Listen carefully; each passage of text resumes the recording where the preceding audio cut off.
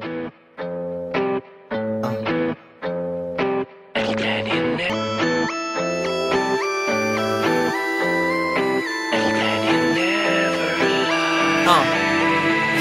just sits and watches the people in the boxes. Everything he sees, he absorbs and adopts it.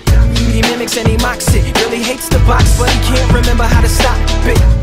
So he continues to watch it, hoping that it'll give him something that he can box with. How the locksmith see the boxes locked in the box, ain't got the combination to unlock it. That's why he watches, scared to look away, cause at that moment it might show him what to take off the locks with. So he chained himself to the box, took a lock and then he locked it. Swallowed the combination and then forgot it. As the doctors jotted all down with their pens and pencils, the same ones that took away his voice and just left his instrumental like that.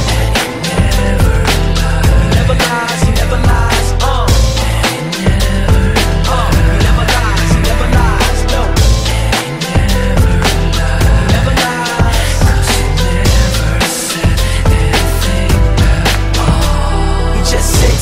To the people in the boxes, everything he hears he absorbs and adopts it. Anything not coming out the box he blocks it. See, he loves the box and hope they never stop it. Anything the box tell him to do, he does it. Anything you tell him to get, he shops and he cops it. He protects the box, locks it in the box when he goes to sleep. But he never sleeps cause he stays up to watch shit. Scared to look away, cause at that moment it might get stolen and that's the last of the boxes.